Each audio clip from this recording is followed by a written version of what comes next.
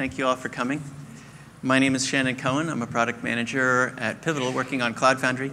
And I'm joined today by Doug Davis from IBM, who's been working on Kubernetes.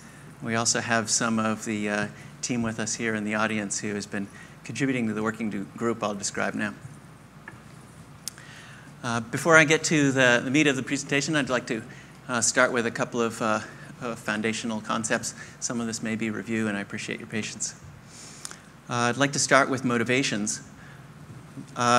We know that application development teams require services, and these range from application dependencies to services which enable the entire application development lifecycle. We found that managed services enable application development teams to concentrate on their application code rather than operating these services, which can be very costly. We also know that self-service, on-demand marketplace services increase developer velocity and minimize time to deliver value to market. As many of you are aware, Cloud Foundry has a marketplace of this kind. Each deployment of Cloud Foundry, in fact, has its own marketplace with admins adding services to the marketplace based on application developer demand.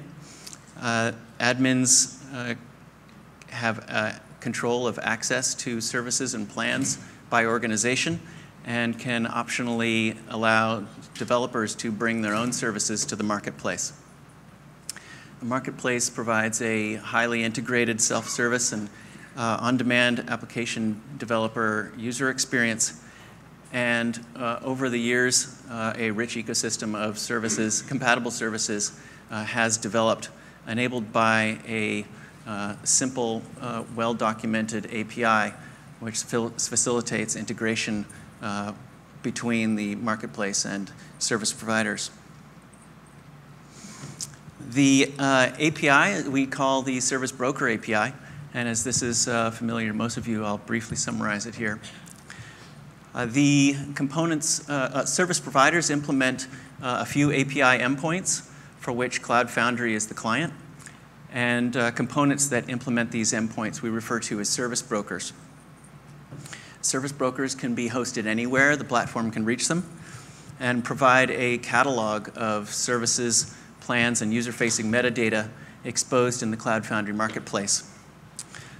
The real value of the broker API, though, is in abstracting service-specific lifecycle operations from the platform. Service brokers translate generic requests from the platform to service-specific ones for operations such as create, update, delete, and generate credentials.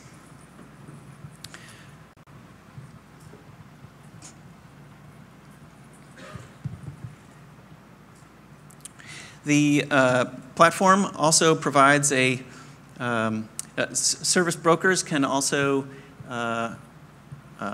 offer many services and plans, and many service brokers can be registered with the marketplace so that the catalog of services available to users of Cloud Foundry is the aggregate of all services offered by all brokers. And the platform then provides a homogeneous user experience for application developers managing these services.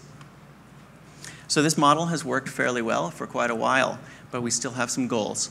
And those include increasing the choice of services offered to application developers in Cloud Foundry, enhancing the API to offer new service use cases to application developers, and increasing adoption of Cloud Foundry. We have found, however, that reaching out to service providers one by one is labor intensive. And not surprisingly, we've seen that the adoption of compatible services or the availability of compatible services has grown as the popularity of Cloud Foundry has grown. So we've been thinking, how can we make the investment and integration in this API even more compelling? Last year, we heard that several open source communities were interested in adopting the Service Broker API to enable marketplaces that they were designing for their platforms. We had discussions with representatives from Kubernetes, OpenShift, Bluemix, and Google about how we could enable them to adopt the Service Broker API for these marketplaces they were designing, and how we could work together to enhance the API on an ongoing basis. Before I proceed, I'll address an obvious question.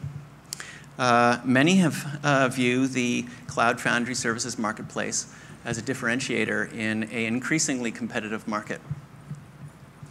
But we believe, and some have asked why we would assist these platforms in enabling this feature. Well, we believe that with more platforms supporting this broker API, it becomes more compelling for service providers to invest in implementing the integration.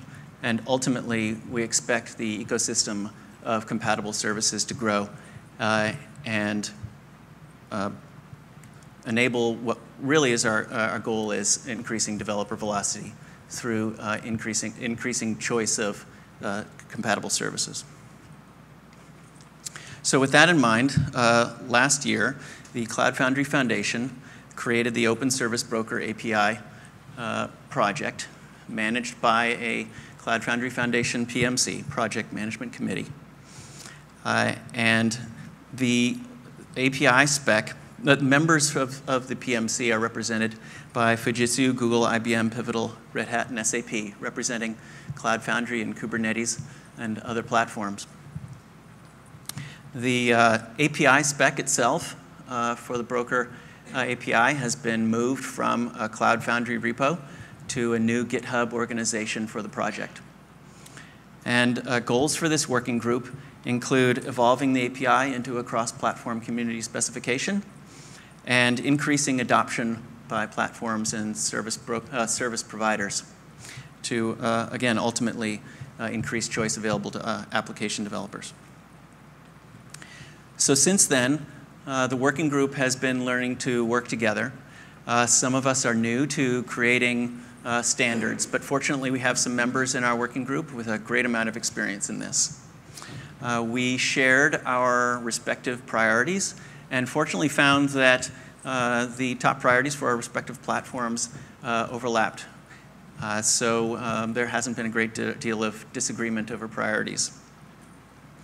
Most of our work has been in gathering requirements and discussing use cases and design documents, arriving at solutions that we agree on to meet these use cases. And we're developing a release process that continues to require implementation of new features in a platform. Currently that's been Cloud Foundry, but increasingly that may be Kubernetes also, to validate the usability of API interactions. I'd like to give you a quick look into the roadmap that, for features that we have coming in upcoming versions of the spec. The first thing we identified was that there are a few Cloud Foundry specific aspects to the API. Fortunately, there weren't that many. In particular, Cloud Foundry sends an org and space ID in the provision request, and Kubernetes and other platforms don't have a notion of those fields. So we're introducing a new field that will allow platforms to send a profile of information to brokers. And while we'll deprecate these current fields, we won't remove them, as our charter is to make additive changes only. In the next major version of the spec, whenever that may be, those will be removed. The biggest feature that we've been discussing recently is to meet the use case that app developers want a richer experience around management of service configuration options. Brokers currently may support arbitrary number of configuration options, but discovery of those is currently left out of band through documentation or otherwise.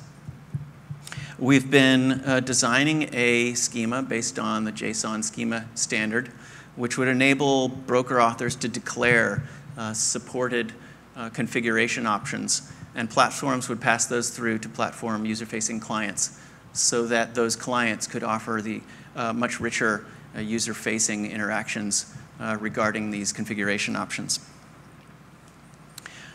We've also identified that there are now valid use cases for adding some get endpoints for instance and binding to allow retrieval of these configuration options and credentials.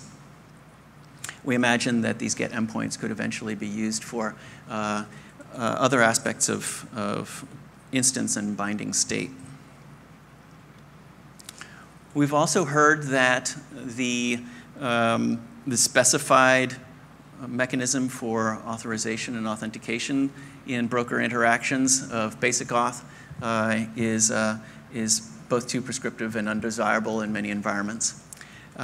We intend to relax that constraint, as well as identify a few popular mechanisms that we might identify ways to facilitate. In particular, we found that while we don't necessarily need to add anything to the spec about where your OAuth 2 token server may be, we could standardize on the scopes that brokers and token servers and platforms use to authorize requests between platforms and brokers. We've heard that broker authors would like to know the identity of the originating end user and are thinking through how to facilitate that, both for the purposes of authorization or billing, but also to enable broker authors to make calls into the platform on a user's behalf. Many brokers are offering persistent data services, though not all. And we're thinking through how we can enable broker authors to execute backup and restore operations. We have not yet decided whether those should be facilitated with first-class endpoints on the API, or whether we might consider a more generic mechanism to allow brokers to declare arbitrary supported actions. And finally, we mean to extend the asynchronous support to bind and unbind, as some broker authors are making calls for those operations to asynchronous backend systems. With that, I'd like to invite Doug Davis from IBM to the stage to give us an update on Kubernetes Service Catalog project, which supports the Service Broker API. All right. Doug, thanks, thank Shannon. Is volume okay? All right. All right, thanks. As Shannon said, I'm Doug Davis from IBM. I've been lucky enough to actually work on Cloud Foundry in the past, then Docker, and now Kubernetes. So I'm really excited to be able to bring this aspect of Cloud Foundry to the Kubernetes community, along with other people in the Kubernetes community. So that's all great. Now, I know that this is a Cloud Foundry audience, so if you're familiar with Kubernetes, forgive me for really, really oversimplifying it, but I wanted to at least give you a quick intro for those who don't know Kubernetes, what it's all about. At its very basic core level, you can think of Kubernetes as basically a database with a REST API in front of it. And that's basically it at its core. Okay? So what you're going to have is, over here, sorry. I guess you can't see it. I'm sorry. So anyway, what you're going to have is the Kubernetes client talking to an API server, which talks to a database. And that's basically it in terms of the core functionality of how the user interacts with the system. It's an asynchronous model, meaning you put things into the database, and then the client basically gets returned back, for most cases. There are exceptions. Beyond that, though, what they have are these set of watchers or controllers who monitor basically the database and look for changes in there and then act upon those changes. So for example, if you ask for 3 instances of a particular application, but it only detects 1, it will bring up 2 more. So that's very much matching the desired state model that you see in Cloud Foundry as well.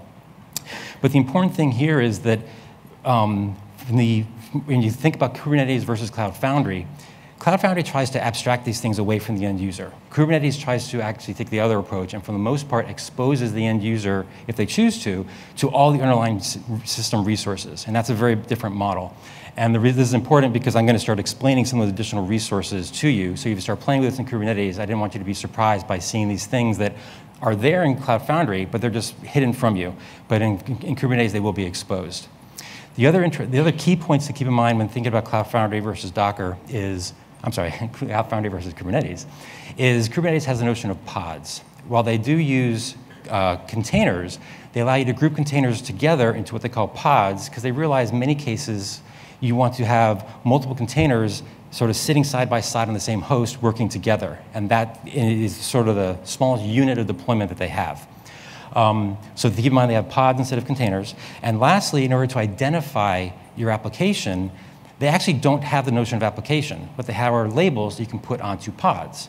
So when you want to take an action on your, quote, application, what you're really doing is saying, go find all the pods out there with this particular label and take this action for me. Okay, so it's an important thing to know that the notion of application really doesn't exist inside Kubernetes for the most part. All right, so with that in mind, let's keep going. Now, so in order for Kubernetes to support Service Broker, we had to add some new resources to the data model. Now, for a variety of reasons, we decided not to extend the core Kubernetes model itself. It's actually an add-on feature. Partially because we weren't 100% sure we wanted to pull into the core yet, but also they wanted to kind of use us as a guinea pig for some of the newer features that they're adding, and I'll talk about that in terms of how they allow people to extend the model. And so we got to be a guinea pig for some of those things. But let's start talking about some of these core features. And for most part, these should be very similar to the ones you see inside Cloud Foundry. It's just some of these may not be exposed as first-class citizens in Cloud Foundry, but they are there. So for example, you can, in Kubernetes, create a broker resource, which is nothing more than the metadata about where the broker lives, right? It's URL, user ID and password.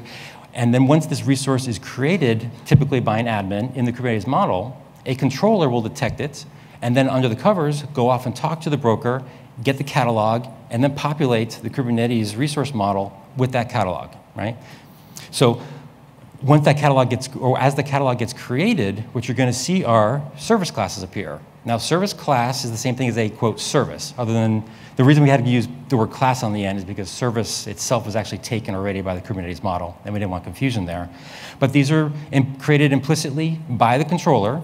End users don't create these. And within the service class itself, you'll have all the various plans that you guys should know about if you deal with services in a Cloud Foundry.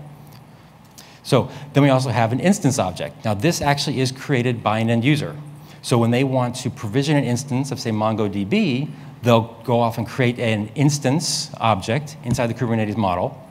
And that has basically the metadata necessary for the controller to notice it, go off and talk to the particular broker, come back with whatever information the broker is going to return and stick it back in that object. So this object is just sort of a metadata object more than anything else. Just it registers the existence of the instance itself from the user's perspective that it wants it, and then the information from the broker itself about what it actually got created. And then finally, we have the binding. So much in the same way Cloud Foundry links applications to service instances, that's what we have here inside of Kubernetes. The only major difference here is inside Kubernetes, the credentials are actually stored in a first-class object called secrets. Think of it as nothing more than a key value store, but that is it's just encrypted.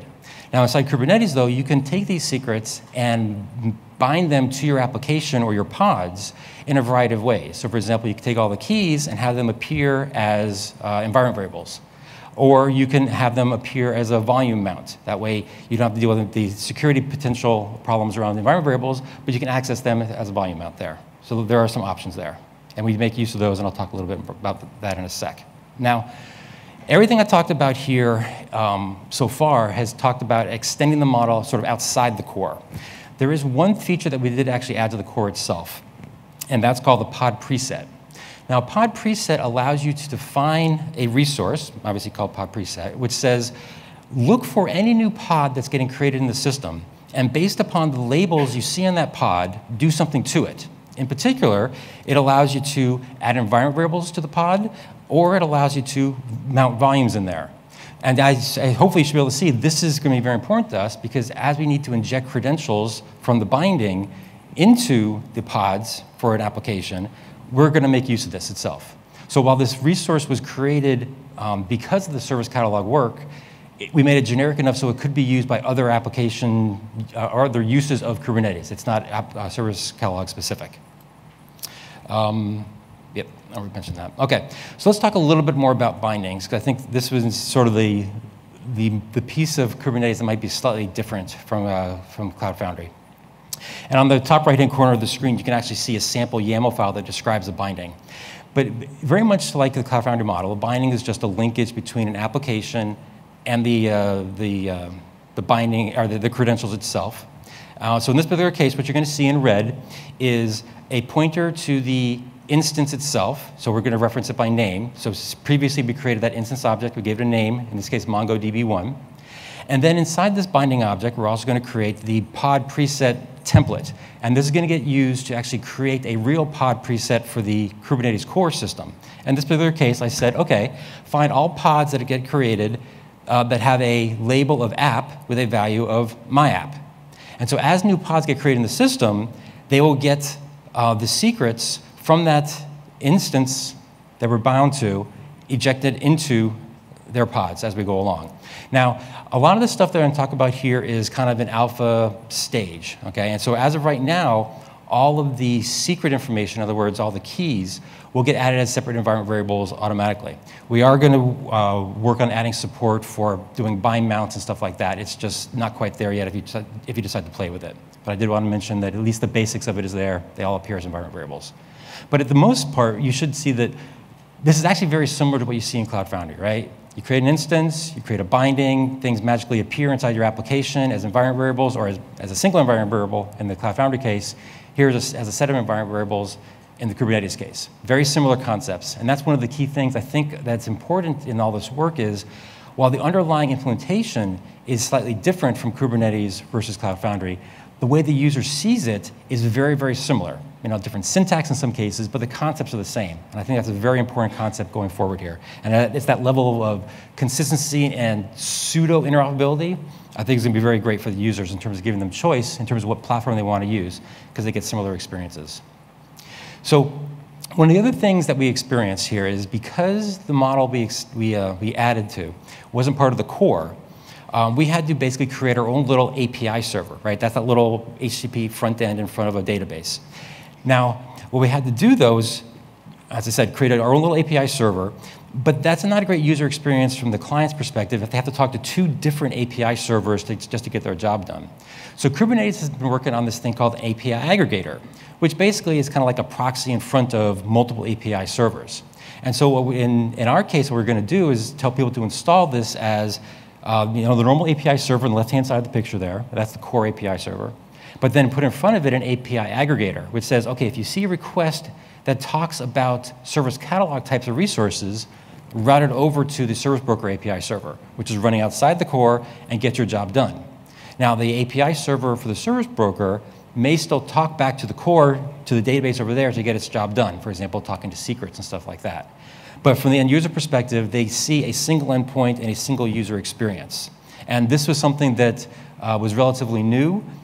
So we took a lot of arrows and pulled out a lot of hair trying to get it all to work. And the same thing for standing up a brand new API server.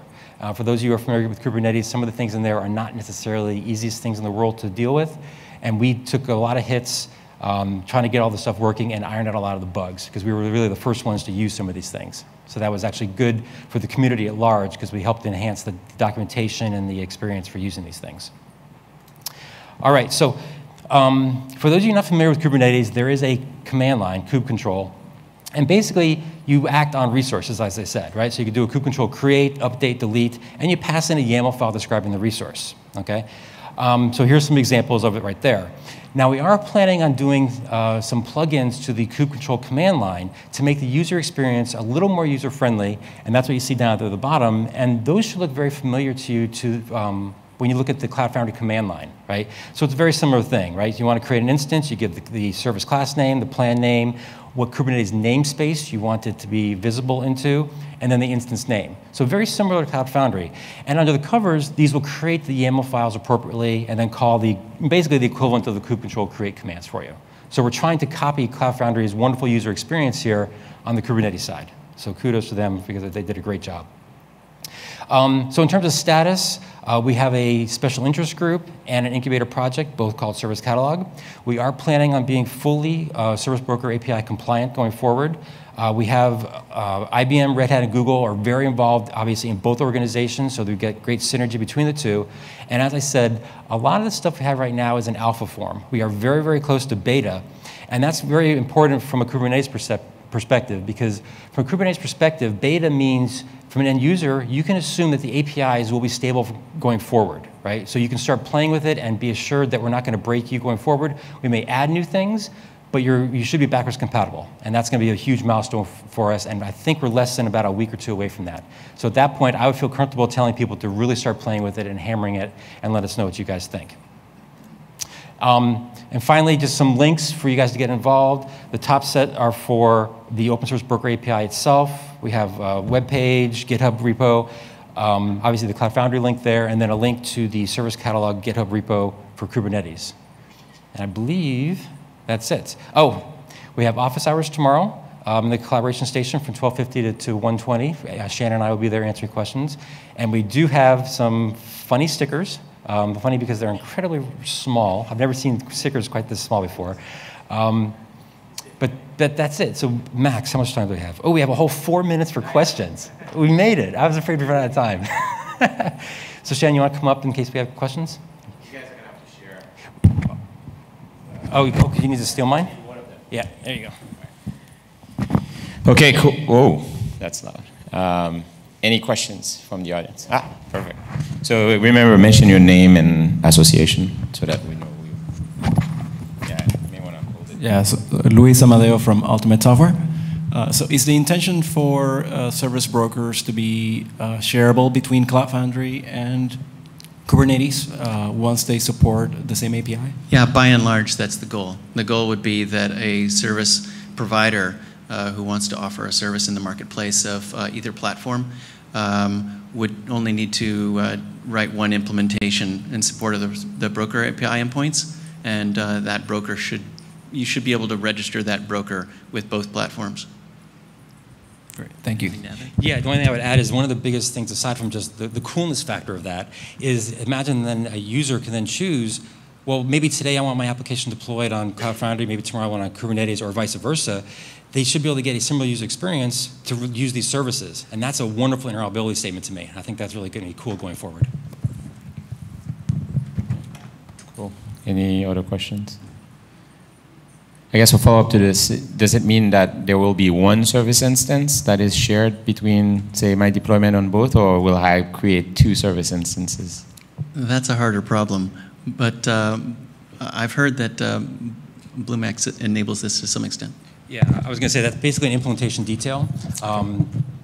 Being IBMers, we know BlueMix actually does support this today. You can create a service instance for, say, your Cloud Foundry stuff and get access to it from a Docker container or Kubernetes pods and stuff. And so it is going to be possible to do that kind of stuff, but it's going to be an implementation detail of the platform that supports multiple things. Now, you know, Pivotal supporting Cloud Foundry, IBM possibly supporting Kubernetes, where you could share instances between the two completely disjoint platforms. That's going to be much harder and probably not anytime in the near future. But within one platform, I would expect you to, yes. Okay, cool. Any other questions? Wow, I guess we're stopping you from lunch. Thank you, Shannon and Doug. Enjoy lunch.